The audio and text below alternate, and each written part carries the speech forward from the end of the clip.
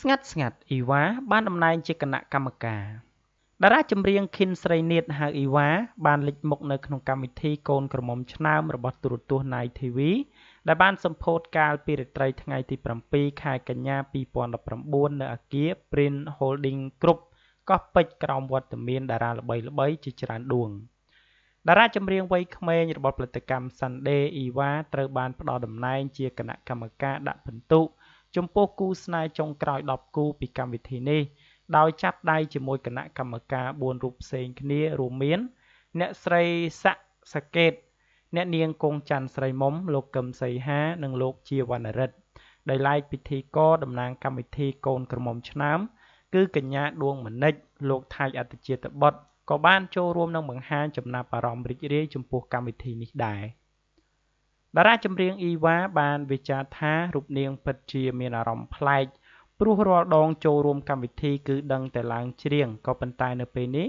ត្រូវបានអ្នកគ្រប់គ្រងកម្មវិធីតម្រូវឲ្យរូបនាងធ្វើជាគណៈកម្មការផ្ដល់ពិន្ទុចំពោះគូស្នេហ៍ចំនួន10គូចុងក្រោយនៅក្នុងចំណោមគូស្នេហ៍ចំនួន30គូដែលបានដាក់ពាក្យចូលរួមប្រកួតគឺពិតជាប្លែកមែនយ៉ាងណាអ៊ីវ៉ាបាននិយាយថារូបនាងបានត្រៀមខ្លួនជាស្រេចចំពោះព្រឹត្តិការណ៍នេះហើយបើទោះបីជារូបនាងគ្មានគូស្នេហ៍ដូចជាគេមែនក៏ប៉ុន្តែមិនច្រណែនពួកគាត់ដែលមានគូស្នេហ៍មកបង្ហាញឲ្យរូបនាងដាក់ពិន្ទុនោះទេគឺមានតែរំភើបចំពោះគូស្នេហ៍របស់ពួកគាត់ដែលស្រឡាញ់គ្នាហើយមកលាតត្រដាងការពិតឲ្យគេដឹងអ៊ីវ៉ាថាចំពោះខ្ញុំវិញចាប់អារម្មណ៍កម្មវិធីកូនក្រមុំឆ្នើមនឹងក៏ប៉ុន្តែខ្ញុំមិនទាន់បានត្រៀមខ្លួនធ្វើជាកូនក្រមុំមែនតែនោះទេខ្ញុំចង់ធ្វើជាកូនក្រមុំដូចជាគេអញ្ចឹង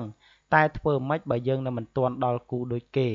ខ្ញុំគិតថានៅឆ្នាំនេះខ្ញុំទើបនឹងមានអាយុ24ឆ្នាំទេអញ្ចឹងគិតថានៅក្មេងដែរមិនប្រញាប់ថាត្រូវតែរកគូឆាប់នោះទេព្រោះវ័យនេះខ្ញុំចង់ផ្ដោតលើការពង្រឹងការងារសិល្បៈនិងការរកលុយសិនអ៊ីវ៉ាបានបន្តថាយើងនៅមិនទាន់អាចកំណត់បានថាពេលណាមានគូដូចជាគេនោះទេព្រោះខ្ញុំជឿថាពេលដល់គូហើយបើទោះបីជាយើងប្រឹងកិច្ចយ៉ាងណាក៏កិច្ចមិនផុតដែរនិយាយតាមត្រង់ទៅចុះយើងប៉ុណ្ណឹងដែរមិនមែនអត់អ្នកស្រឡាញ់ទេគឺមានអ្នកតាមក៏ប៉ុន្តែនៅមិនទាន់ត្រូវចិត្តហើយរឿងស្នេហាខ្ញុំជឿលើនិស្ស័យដែរមាននិស្ស័យទើបធ្វើឲ្យយើងបានជួបគ្នាហើយបើគូព្រេងដល់ហើយប្រកែកយ៉ាងណាក៏ទៅមិនរួចដែរអ្នករៀបចំកម្មវិធីកូនក្រមុំឆ្នើមបានឲ្យដឹងថាវត្តមានរបស់តារាចម្រៀងអ៊ីវ៉ានិងតារាចំនួន4រូបផ្សេងទៀតនៅក្នុងតំណែងជាគណៈកម្មការនេះនឹងធ្វើឲ្យទស្សនិកជនចាប់អារម្មណ៍ច្រើនជាក់ជាមិនខានគណៈពេលដែលកម្មវិធីផ្ដាច់ព្រាត់នឹងប្រព្រឹត្តទៅនៅក្រោមកន្ត្រងវិលថ្មីមួយចុងក្រោយនឹងជ្រើសរើសយកកូនក្រមុំឆ្នើមម្នាក់ឲ្យគាត់និងមនុស្សជាទីស្រឡាញ់របស់គាត់ទទួលបាននូវការរៀបចំពិធីជប់លៀងមង្គលការដ៏រ៉ូមែនទិកបំផុតនិងបន្ទប់ស្នាក់នៅលំដាប់ VIP ដែលឥតគិតថ្លៃតារាចម្រៀងអ៊ីវ៉ាបានឡើងច្រៀងមួយបទដែលមានចំណងជើងថាស្រឡាញ់គ្នាជាផ្លូវការដើម្បីស្វាគមន៍កម្មវិធីកូនក្រមុំឆ្នើមនេះផងដែរដែលធ្វើឲ្យភ្ញៀវដែលបានចូលរួមទះដៃផ្ដល់កម្លាំងចិត្តដល់រូបនាងគ្រប់គ្នាចំណែកឯអ្នកស្រីសាកេតគង់ច័ន្ទស្រីមុំកឹមសីហានិងលោកជាវណ្ណរិទ្ធក៏សុទ្ធតែមានអារម្មណ៍រំភើបដូចជាតារាចម្រៀងអ៊ីវ៉ាដែរនៅពេលទទួលបានតំណែងជាគណៈកម្មការនេះទស្សនិកជនបានលើកឡើងថាការចូលរួមរបស់អ៊ីវ៉ានៅក្នុងនាមជាគណៈកម្មការនេះនឹងធ្វើឲ្យតារា Sunday រូបនេះទទួលបានបទពិសោធន៍ថ្មីពីកម្មវិធីហើយមិនយូរនោះទេអ៊ីវ៉ានឹងមានគូស្នេហ៍ដូចជាអ្នកចូលរួមប្រកួតជាក់ជាមិនខានឡើយ